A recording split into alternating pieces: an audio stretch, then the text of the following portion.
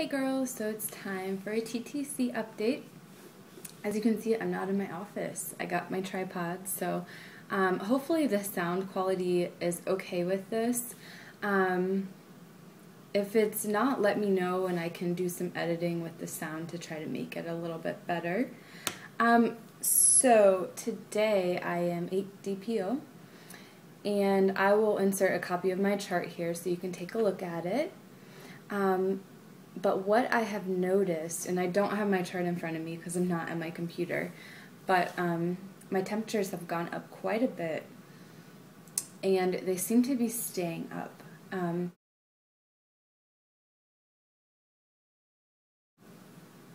They're higher than they've been in the past like 5 months. They seem to look a lot similar, I don't know if I'm saying this right, to the chart when I did conceive my son. So I will insert a copy of that here, and you'll see when you look at this, you'll see 2 lines, and the one that goes all the way across, that's the one when I conceived my son, and then the other one is this cycle, and it's a lot shorter just because I think I went out to like 60 days or something with that one, the one when I was pregnant, because obviously your cycle is really, really long.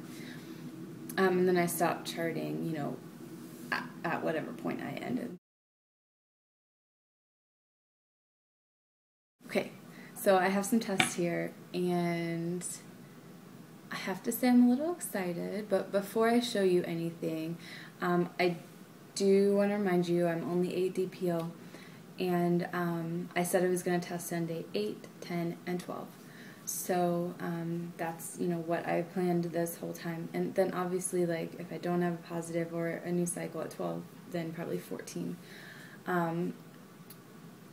Yeah, so that being said, if I get a positive, I am probably not going to update you guys for a little while. I keep getting distracted. See, this is maybe why being at my computer is good, because there's too much to look at. If you look outside, I don't know if you can see what I see. We have to pull the blinds up because my son always tries to pull the blinds off, but it's snowing. Yeah, so I keep looking at the snow, but it was I can't believe there's snow because it was 55 degrees yesterday and it's snowing today. So gotta love Ohio. Okay, so what was I saying? Okay, so if I get a positive, probably won't update you guys for a little while, because we want to tell our family first, and sometimes they watch these and I don't want them to find out on YouTube. I'd rather us tell them. So first I'll show you the pregnancy test. You know how you keep staring at it because you want to see a line, you think you can imagine one, but it doesn't happen. There's a line, but this is the first response, and it's just so early. It doesn't really have colors, so I'm guessing it's eval. Okay, so I said I was going to take the OPKs, and then I said I wasn't going to take the OPKs. Well, I decided I was going to start taking them at cycle, or 6 days past ovulation. I don't know how the color. Okay, so you see one line. That was yesterday. And today, 2 lines. Similar in color. That's why I'm excited. And then I took one with the other brand. 2 lines as well. So I went from him not having a second line to having a second line. And a pretty dark second line. So I'm getting a little excited that that might mean something. Okay, so if it, I don't know. I don't know. I don't want to get my hopes up too much, but I'm not going to lie, because I am getting a little bit excited about it. But let me just say that I have already told you guys how my husband and I feel about when another child is going to be a part of our family. And we really believe that God will give us a child when the time is right. So we don't get upset really if we don't get pregnant. We just have a lot of faith that it's going to happen when it's supposed to.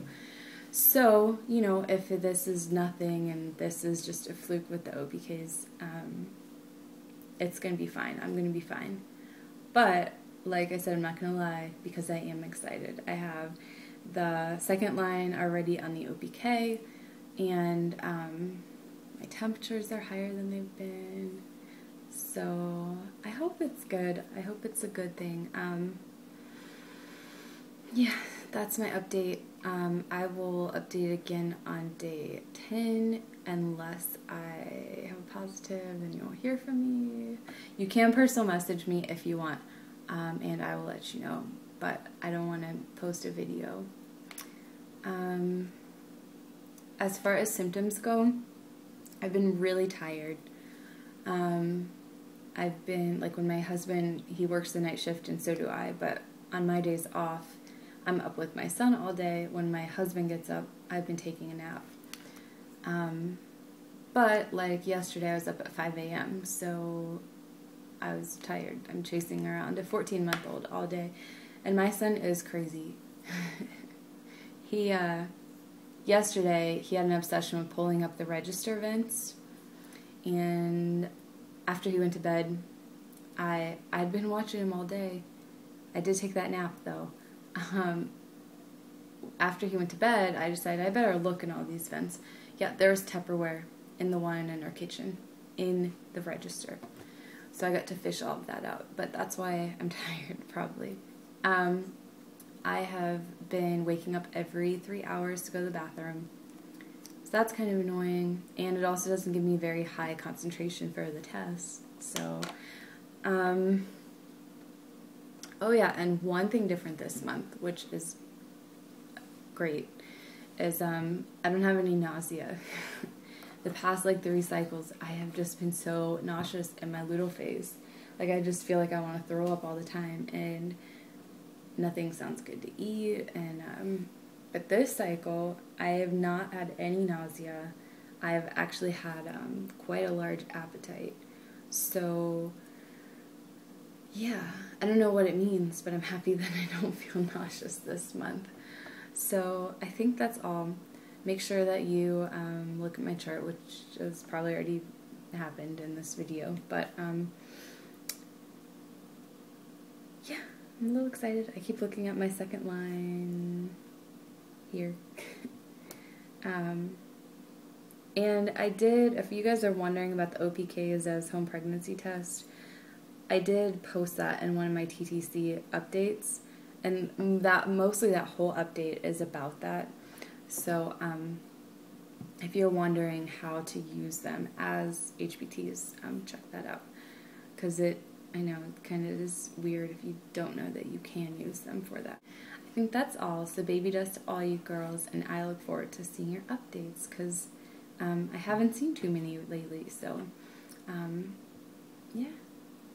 Baby dust. Bye, girls.